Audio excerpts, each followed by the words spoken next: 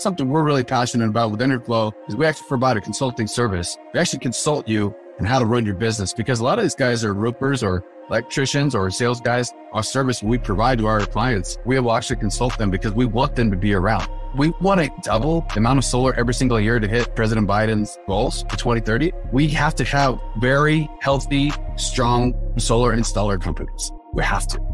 Hello and welcome to the Solar Maverick podcast, where solar meets entrepreneurship and experience. I'm your host, Benoit Thanjan, so let's get into it.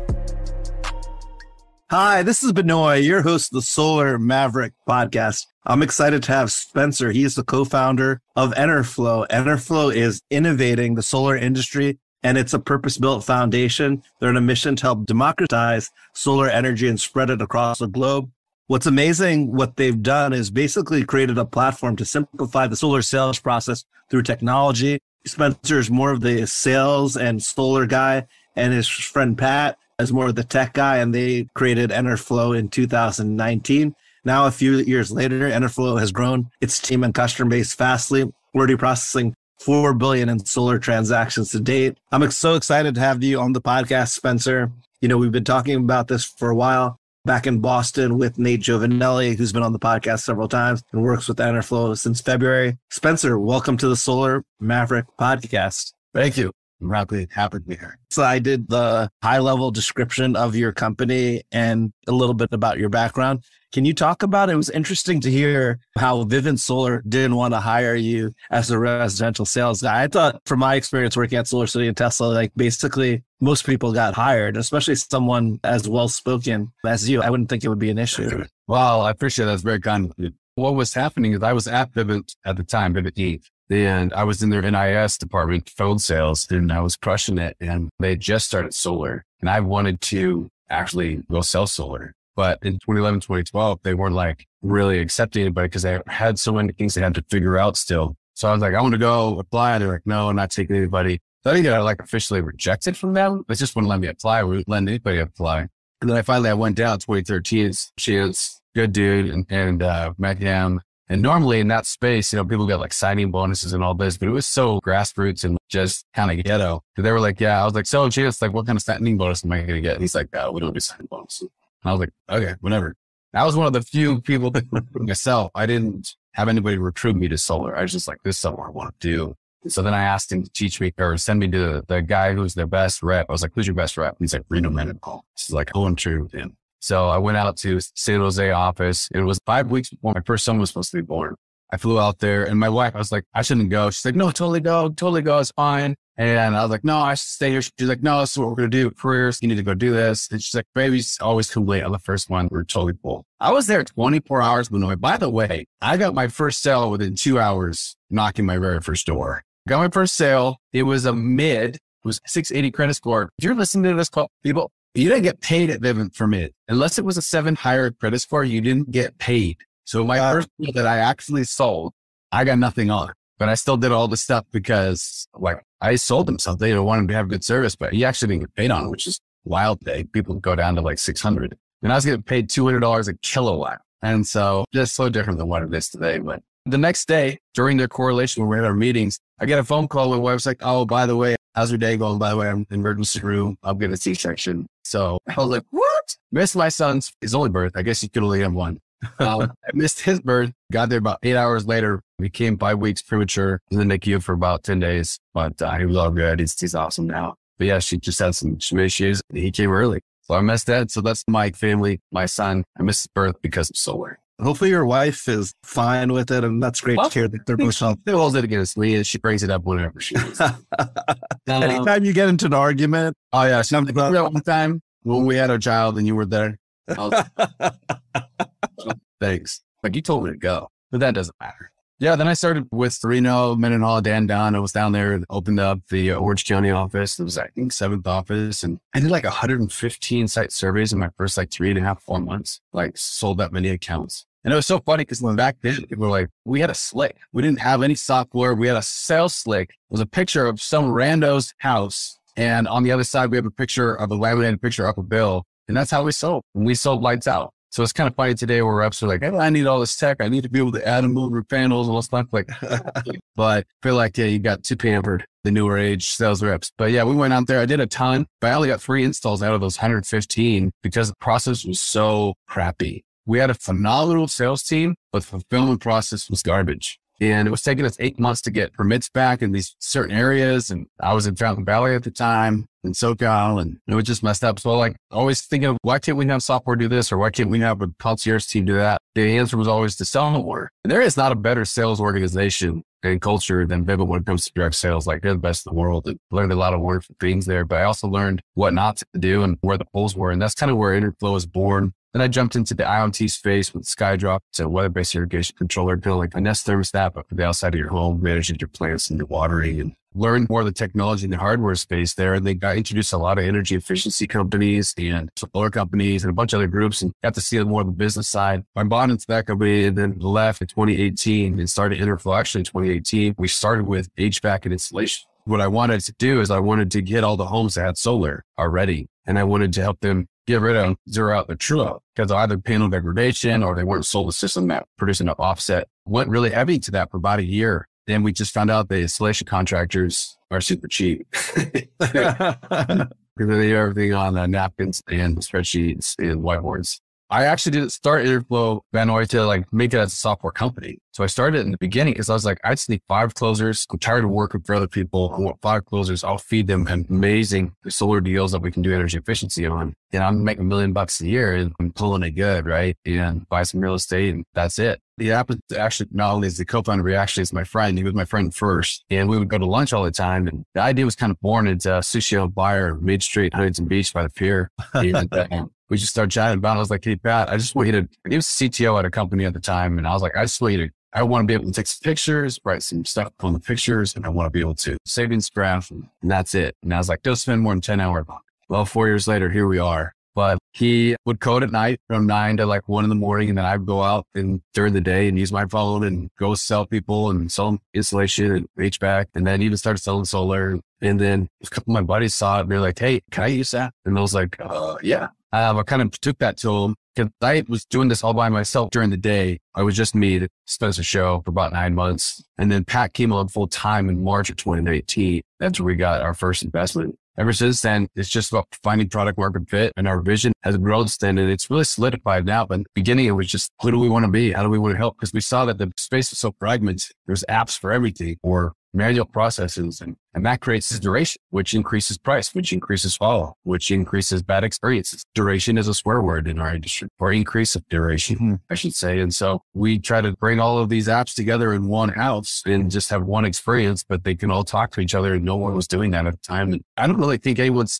really doing that now, except for us in the meaningful way that we're tackling it. There's some great tools out there that work on sales process, Solo or Sanofi or Aurora's got something, and Solar Graph, and there's a bunch of great tools. But when it comes to talking with other tools and creating an ecosystem where you can create your own platform and do what you want, there was nothing and still really isn't anything. And so we made enerflo. That's how it got started. We were just at a tech summit with all of our tech team in Portland, Oregon, just earlier this week. We talked about how a year ago today, we had 4 employees. It was me, Pat, Joe, who was on our tech team. Wow. And he created Optimus, and then Michael, who's like a BDR. And that was it. And we were working out of our buddy's closet. And so we were actually working in his closet, and he had boxes everywhere. And Pat and I rented the closet for $500 a month. And I had a little desk in the corner. He had another desk in the corner. We had a whiteboard that was like this big. That was it. And then we had boxes and storage stuff all around us. And we worked in his closet, and we stayed there for a year. We kind of joke, but like after a year, we came out of the closet together and got our own office.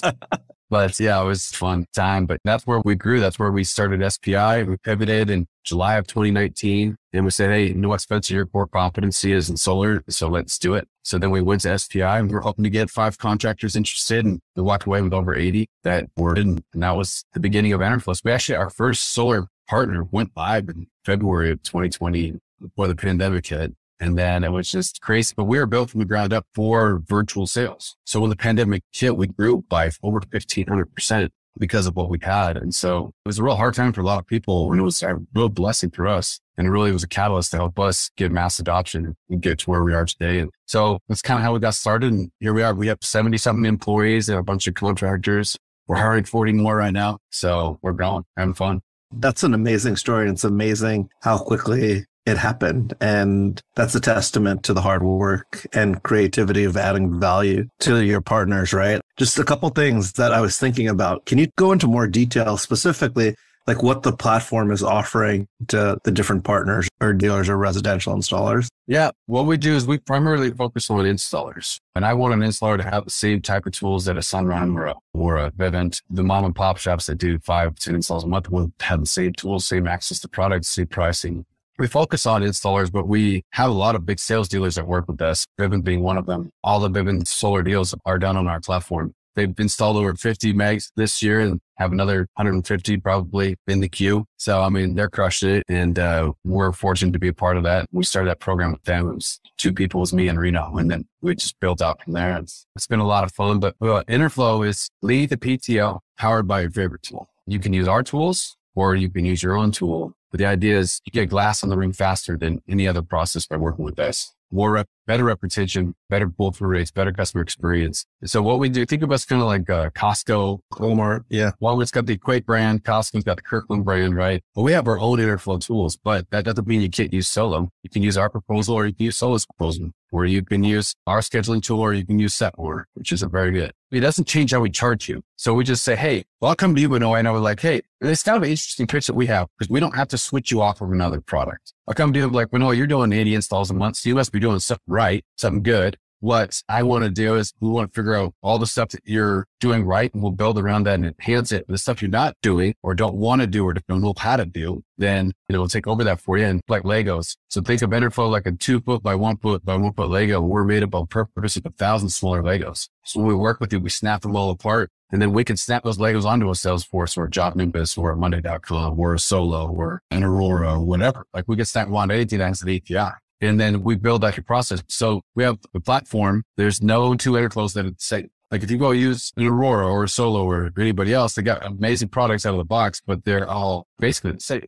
We have no 2 that are the same. So we build a process that's unique to you, your sales culture, your fulfillment culture, because there's things that differentiate you from the other contractors. We want to make sure that we espouse that and make a living, breathing platform because products are always going to change. Aurora might buy a bunch of companies like they bought Videoscope. The Solar comes out with some other cool stuff and there's M&A and all this stuff. Like our platform, you work with enerflo, you build your platform, but then you could drop in and out any tool that you want on your platform. As those tools will change over time. There'll be consolidation, there'll be more competition, and that's what we do. So we have more integrations than anybody in the industry. That's what enerflo is. It's built so you can finance integrations. I mean, documents, like everything you can imagine you can do in one spot. Yeah. Your sales or your fulfillment. We have installers in 45 states. We have a massive network and we're going to do $4 billion of solar jobs just this year. We've already passed 2.5 billion already. So we're on almost to 3. Yeah, we're having a lot of fun. Yeah, that's a great explanation of it. Is there like a subscription from the dealer network to use your software? How do you make money from this? Is it simple? You're getting off podcast. Yeah. They pay me a lot after we get off. So I'm still negotiating equity for sponsorship. Oh, yeah. We have a flat fee. So it's like going to Sizzler, Check-O-Rim or whatever. Well, hopefully the food's better. A fee, you get unlimited enerflo. You can use all of our tools. That fee is dependent upon the size of your business. So if you're a small business, you pay less. If you're a large business, you pay more, but for sure, actually comparable to everything else they do. And then we actually have the customer pay for it. We build, if you want to think about it like a per contract cost, we don't charge that way, but per contract, we'll build in $40 to $75 per contract. The customer pays for their racking or for their, their panels or whatever. They pay for enerflo for you. And so it's actually no cost to the installer if we build it in that way, but it's a flat fee. It's pretty simple. And for sales dealers and installers alike, you probably have like 600-700 sales dealers on enerflo. Most of them don't pay for enerflo. The installer pays for it. It's really awakening to hear that. And I think that's a pretty smart business model to do, obviously dependent on size and the number of people. One of the other things that I thought was interesting is your background in sales. Obviously, what you did with Vivint was very sales oriented. Then you worked for a different type of company where you got more of a tech background. And then obviously you created enerflo. Can you talk about what perspective that you could add, tips, I guess, to be a better salesperson, especially in the solar space? Honestly, when I was having my most success as a sales rep, I'd just go up and I would just have a free conversation with them. I didn't have a sales pitch. My pitch was like, hey, you've heard about solar. You haven't gone to solar yet. Solar isn't the way that all the stories that you've heard. Take a minute or two to catch me up to speed on why you haven't gone solar yet. I can help you. These are the benefits. And if I can't, no big deal. But at least then I would give them a pitch. I would be like, hey, look, if you meet with me, at least I'll teach you this stuff and I'll let you know one way or another, this is something that will work for you. And if it doesn't, I will actually teach you how to get rid of people like me way faster. They're like, cool. And so that was my pitch. And I would just ask them, and then I'd go look at their meter and just chat with them. And it was really successful for me. When you're, again, it depends on the sale type. If you're on a door, you got to create a relationship and you got to create trust as fast as possible. I did a lot of that by getting them away from their front door. So I would actually go to the meter as fast as possible. And if they followed me over there, then I had a real good shot at closing them. If they let me inside their house, sit at their table, it's the only reason they're proposing is if they failed credit. But it's just like focusing on what does the customer want and not trying to just jam a one size fits all. So I love the broker approach. And yeah, I can sell a Sonova or you want a Sunrun or this, that. But I don't ask them like what products they want. I ask them questions of what kind of tax liability do you have? How long are you going to be in the hole?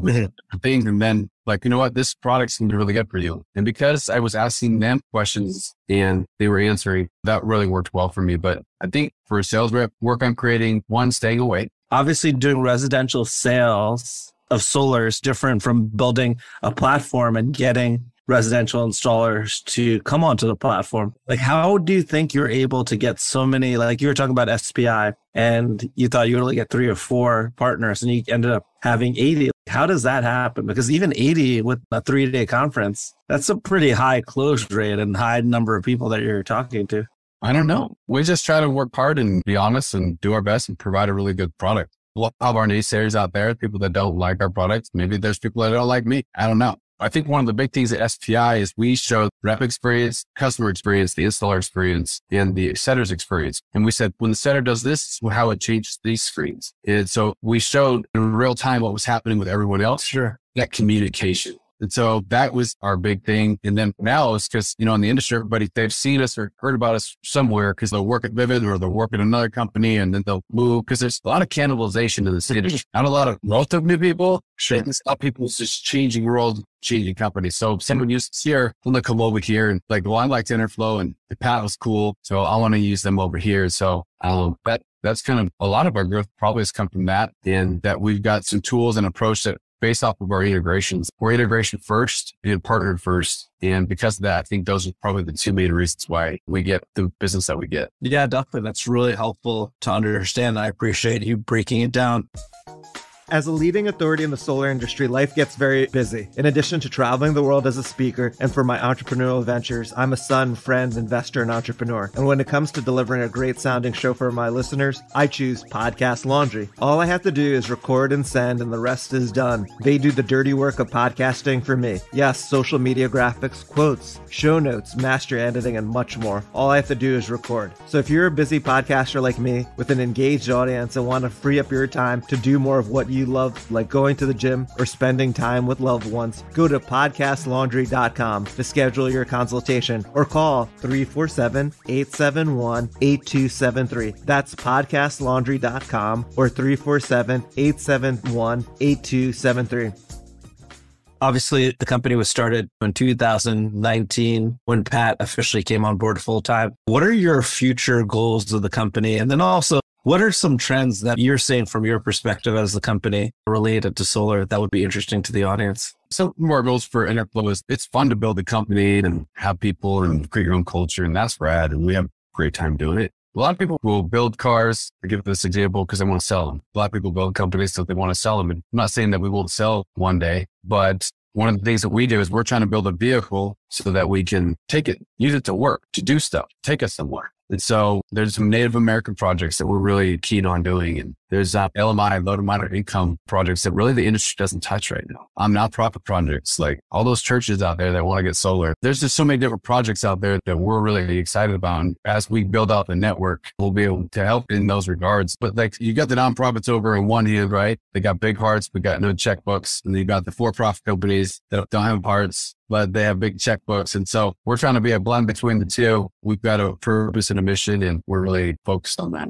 That's kind of what gets us up in the morning. We might not change the world, but maybe we'll change our community. You're leading with impact and passion, right? And that also impacts other people. So the other thing that we are also passionate about is just living the American dream. There's just so many people out there going and starting businesses. It's like, hey, you know what? If you've got the work ethic and you've got integrity, then let us give you the tools to help you be successful and to make a good living. Not only deploy more solar and promote renewable energy throughout the country and get us to hit our renewable energy goals and everything else we want to do, but also to stimulate the economy and to create great jobs and, help people build better lives. And so that's something that we're really passionate about as well. Do you have any plans to do internationally? We've got a lot of international inquiries and got some international groups that are ready to partner. There's a few things we have on our roadmap that we want to finish up over the next 12 to 18 months. We just want to make sure we have the right foundation before we get going. That's great to know. And then did you always want to be an entrepreneur or just kind of happened? It sounded like you didn't want to work for the man anymore. I've actually only worked at 1 or 2 companies my whole life that's been a regular non-startup. I haven't worked at startups. My dad's an entrepreneur. He owns 17 patents. I was just raised in that thinking and environment. And so one of our mantras at enerflo is like, someone's got to do it. So might as well be us. And I think a lot of people think, who's doing this? Can I get a job there? And our mentality was like, why don't we just make it?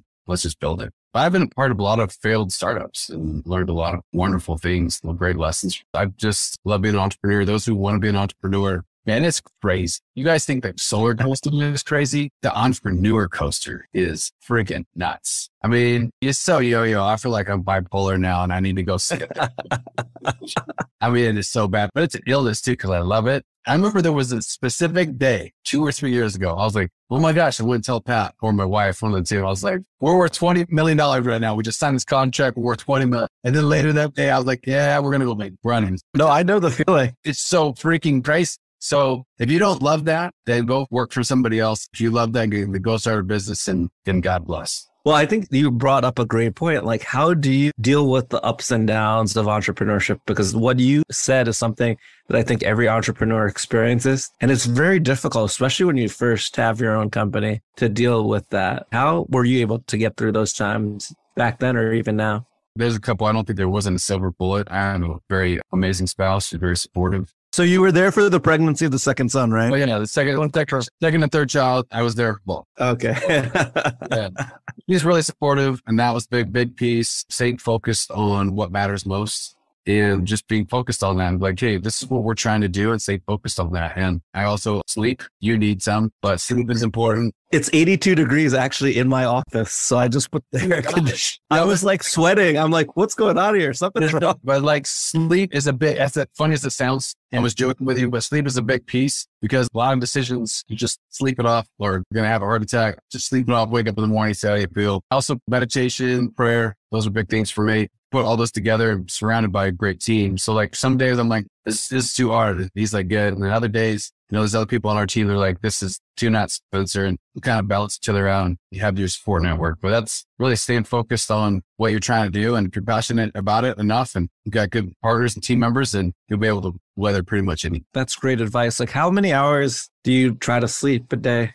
Yeah, I try to get 8, but my equipment tells me I get 6. That's what I try to do. We work in 60 hours, 70-hour weeks all the time, but I try to work probably in the 50 to 60-hour week, which is a lot better. At this point, I'd like to get to 40-hour week. That'd be cool. So yeah, that would be awesome. It's interesting. I don't know how actively you've been following the new federal legislation that was signed by President Biden. Do you have an opinion of that legislation? I know you're more of a co-founder and salesperson, not really like a policy person. I do have a lot of opinions on it, which you'll get to know on our other podcast we're doing. Benoit and I are doing another podcast. We'll drop a little teaser trailer. We're going to deepen on Spotify, get your checkbook out. So yeah, and an interesting thing, the Twitter thing too, which I think you might go into at the same. Yeah, I mean, I have a lot of opinions on everything, but when it comes to the legislation, I like it and I don't like it. That's my wife. She's like, yes. What do you think? She's like, yes and no. I'm like, that's a dumb answer. Don't hedge your bets. Just give me a solid answer. But here's the reason why I like it. I like it because it shows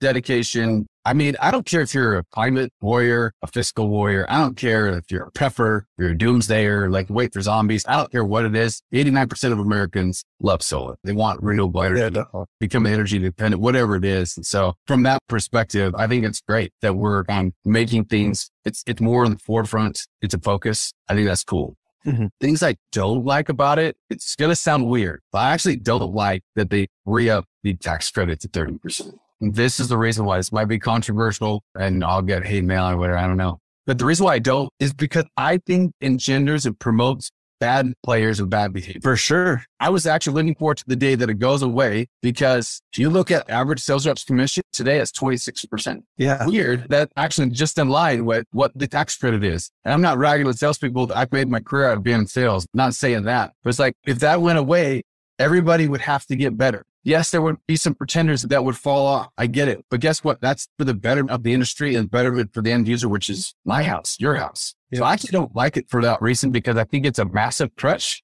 that allows and promotes waste. And so that's the reason why I actually don't like it. I love some of the other things that how they're including all these other things in the home for renewable energy, saving electricity, those kinds of things. Yeah. I really like that. But when it comes to that, that's something that I would have been fine if it went away. But I think we could crush it without it. I don't think we need it. But I think every energy asset except solar has some sort of incentive. I mean, solar does have incentives, but where there's constant legislative change for incentives. So I don't know. It's important, right? I think incentives are necessary to prime the pump, to get it going. But if it's going to have a life of its own, then you got to get rid of incentives. Take that money that you would have used here and do something else now that's important. If you're constantly providing incentive for every single thing out there, then what is our economy built on? Incentives, or is it built on an actual proven model and a proven industry? Solar doesn't need it because it's been primed. I think solar does need it. It's from a residential perspective. There's a lot of margin that could basically handle like a no ITC. But I think when you talk about utility scale or some of the commercial projects, I would take that residential stuff, like it's more on a utility scale, where I'd love to see more community solar. Like take that stuff and put it into those areas where it's needed.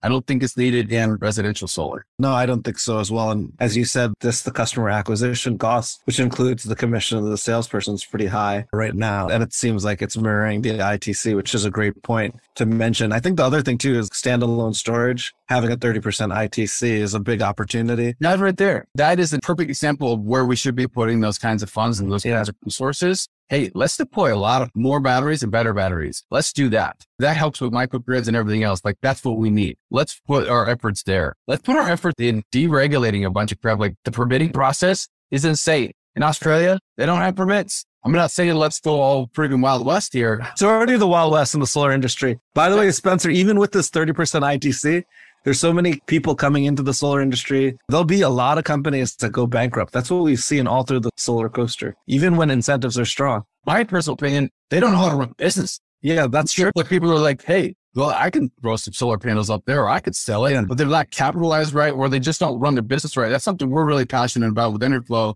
is we actually provide a consulting service. We actually consult you on how to run your business, because a lot of these guys are roofers or electricians or sales guys to business owners. Like, cool. Do you know how to run a business, and how do you do inventory and job costing and all these other things? How do you do that? Our service we provide to our clients, our co-partners, we will actually consult them because we want them to be around. We want to double the amount of solar every single year to hit President Biden's goals for 2030. We have to have very healthy, strong solar installer companies. We have to. Is enerflo attending RE Plus Anaheim or California with your beloved LA Angels? Angels, how dare you? Yeah. We'll be there. We've gone to 3 or 4 other RE Plus events throughout the year. I think this is our 5th or 6th one. Oh, wow. So yeah, well, 100% we'll be there. We'll have a 10 by 20 booth. It's gonna be legit. We're going to show off a few new things. Every show we try to show off something new. We're constantly developing, constantly releasing new stuff. Mm-hmm. So we're really looking forward to it. It's going to be a lot of fun. If our audience, who we call the Solar Mavericks, the inspiration for the Solar Maverick podcast was Top Gun and Maverick, what is the best way for them to learn more about enerflo and specifically about you, Spencer? I don't know how much you want to know about me, but if you want to learn about enerflo, go to enerflo.com. It's enerflo.com. You can learn a lot about it. What we do is called BPA, Business Process Analysis. We'll actually analyze your business for you for free. And for lead generated all the way to PTO, we'll analyze and track that lead. Every text message, every email, all of these different things. We do a process with our platform consultants, and they'll actually help you get a vision of what your business looks like. You can learn a lot about your business that way. And then what we try to do is see, hey, is there somewhere that we can help you? And if there's not, then great. You've got a free business process analysis. But if there is, then we're happy to work with you. If you're not, I take that back. We're not happy to work with everyone. I just am tired of really entitled, needy groups. And all they do is just light people up and they're demeaning. If you're demeaning and you don't have good social and human skills, don't look at my website. Don't talk to me. Don't talk to enerflo. we don't want to work with you. That's a simple one. I appreciate you being transparent like that. We got 70 people are complete. These are sons and daughters and husbands and wives. And I don't got time for people to freaking be punks to them and make them cry and make them hate their lives. No, you know what? Do you want to be a punk like that? Go do somewhere else. There's other software companies that would work with you. So there's that. But then if you come to SPI and then you can set up a time beforehand, book a time with us where we can come to one of our hotel suites. That sounded weird, but yeah, demos there. You can also see us on the floor. We also rented an Airbnb house that's got like an arcade and a bunch of other cool stuff. You can also hang out there as well. That's how you can learn more about us for sure. And are you purely focused only on residential or do you do commercial, industrial, utility scale? Today, we're crushing residential. We do a little bit of light commercial. So basically anything you can do with today's residential design tools, like warehouses or small church building or big church, whatever, kind of there's that tweet edge where you go commercial, but there's that one where you can still do it on Aurora or something like that. We can do those with you, but really we're just focused on residential. So if you do that other stuff, yeah, we could probably help you with a couple one-offs, but if you're residential, then you want to talk with us. We support EPCs, fully integrated sales dealers. I mean, anything that's done residential, selling over the phone, in person, Zooms. I mean, any way that you could sell it, we support all of it. Yeah, that's helpful to know. And this has been a really great interview. Is there anything else that you would like to talk about? What's your favorite book, Spencer, to read? Essentialism. Oh, I've read this book. Yes. This is like, I read the Bible, but this is like my work Bible. I really love this book. It's legit. The concept is like good, better, and best. If you want to make your highest level of contribution as a human being, whether that's father, you played sports, or whatever it is, if you did spend all your time doing good things, you'll never have enough time to do the better or the best things in your highest level of contribution. And so that's true. You can fill your day up with all the good things in the world, and that will actually impede you from doing the thing that will make them move the needle the most. Like I've got employees, this happens to me all the time. It's like, I'll come home and my wife's like, hey, how was your day? And I was like, I was super busy. She's like, oh, what'd you do? And I was like, I actually don't know. So busy. And I just stayed busy. Then I asked myself, did I move the needle? I'm like, no. If you have those days, you're doing it wrong. I do it wrong all the time. So I'm not pointing fingers at you. You got to move the needle. And if it's not moving the needle, then you just waste your time. For sure. Yeah, that's great advice. And everyone's now talking about meditation. Can you talk about like how you meditate, or do you use an app, something on YouTube, or? Yeah, I'm actually always trying to learn. So if you got meditation hacks that don't involve sleeping on Zoom calls, then I'm really interested. So that's my common thing, actually. I meditate during Zoom calls. I remember everything that you said and then have follow-up questions. Meditation, I'm always wanting to learn more about that. I think it's such a really cool thing that we don't do enough as a society. One of the things I found works really well for me is I drive in silence. I don't turn on the radio. Oh, interesting. Phone calls. I drive in silence. And because I'm watching and pay attention to the road, especially on like road trips, it takes that, a forward brain or whatever. And then I have to focus on that. And then it like unlocks everything else. And I'll drive from California to Utah or Utah to Oregon, and I won't turn on the radio or anything for a minute. It's just complete silence the whole time. My greatest thoughts actually come when I close my eyes and in the shower. The shower is good. I think that is a really great place. Steam rooms. I also found another weird one. I probably have ADD or ADHD. I don't know. Self-diagnosed. I would go and sit in my car in the garage. No, I won't turn the car on and roll down the windows or whatever. I just sit in there and I'll get up at like 5 a.m. and I'll sit in there for an hour or two. It's completely silent. And I just sit there. A lot of people do breathing exercises. I've tried that. I feel like I just hyperventilate and then like pass out. I just follow my train of thought. And because it's quiet and I'm there and it's purposeful, there's some cool stuff that's happened there. But I'd like to find a really good way to do it within like 15 to 20 or 30 minutes, not have to spend 2 or 3 hours of my day trying to unwind. I have a solution for you. What is it? There's 2 apps I would recommend, Calm and Headspace. They're meditation apps, and they basically focus on different things. Initially, they start at 3 minutes and they go to 10 to 20 to more than that. I do that actually first thing in the morning. It's crazy to me because in the beginning, when I started doing this 4 years ago, I couldn't sit for 3 minutes. Now I could easily do 10 minutes, 15 minutes like it's nothing. Obviously, it's always challenging to bring yourself back to the breath, right? Because your mind is like running in 100 different directions as like an entrepreneur. But definitely like I would recommend to you and to the audience, and I've recommended this in the past,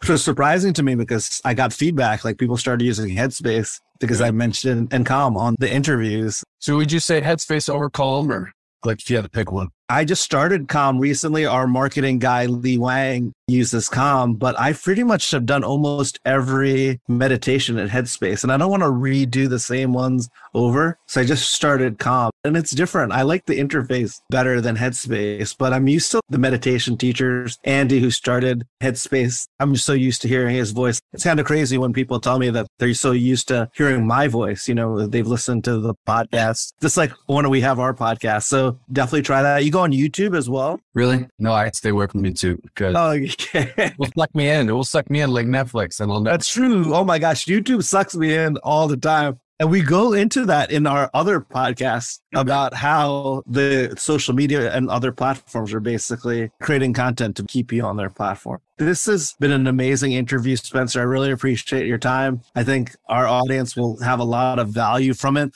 Every person has a mental condition that's undiagnosed, especially entrepreneurs. I'm so far on the spectrum, probably several different spectrums. Yeah. But I think there has to be an awareness in the entrepreneurship community. And I've seen it more and more talked about, mental illness, mental issues that the community is going through. You know, unfortunately, I don't think people talk about it as much as they should be. So I appreciate you mentioning that, because I think like a lot of what you were saying, I related to, especially like those days that I'm like in the morning, like, oh my gosh, we're going to be this big company. Then later in the day, you're like, I don't know if we're going to survive. I mean, it's just the crazy stuff. But I think every entrepreneur has dealt with that constantly. You know what I mean? I mean, if we're being honest, it takes a toll on you. I mean, for sure. And a real toll. I don't care how strong you are or what your foundation is. I mean, it's a battle. It takes a toll on you. And if you're not careful, it can chew you up. Yeah, definitely. And I think that's the most challenging part of entrepreneurship is mentally how you handle situations and how you're able to overcome it. I think that's a whole other topic for our next podcast. Yeah, for sure. Spencer, this has been a great podcast. Thank you for your time again. I think you added a lot of value for our users. I love your platform. So easy to use. And I hope our listeners, our Mavericks, check it out. And thank you again for being on the podcast. Thanks for listening to the Solar Maverick Podcast. The Solar Maverick Podcast is brought to you by Renew Energy. We're a solar development and consulting firm. If you believe that this podcast is adding value to you, please give us a 5-star review and share with those that you think could benefit from this information. Please email all questions, suggestions, and feedback to info@renewenergy.com. That's info@reneuenergy.com. The Solar Maverick Podcast is produced by Podcast Laundry and executive produced by Benoit Thanjan and Kevin Y. Brown.